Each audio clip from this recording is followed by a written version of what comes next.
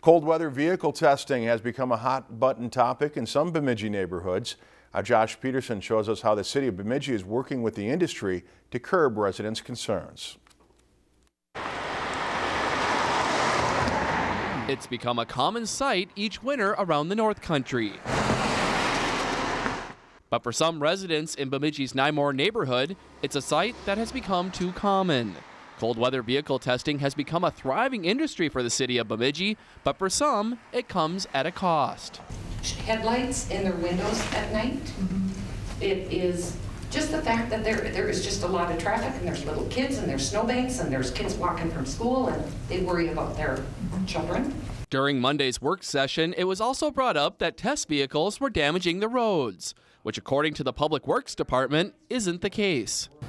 These cars, these trucks are not doing any damage to the city roads. Because things are frozen, there aren't load limits on, so there's no damage to the city streets.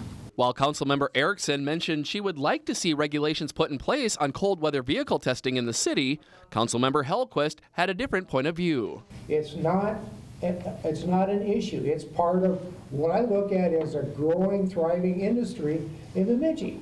It's got a huge footprint that it does for the economic base of Bemidji.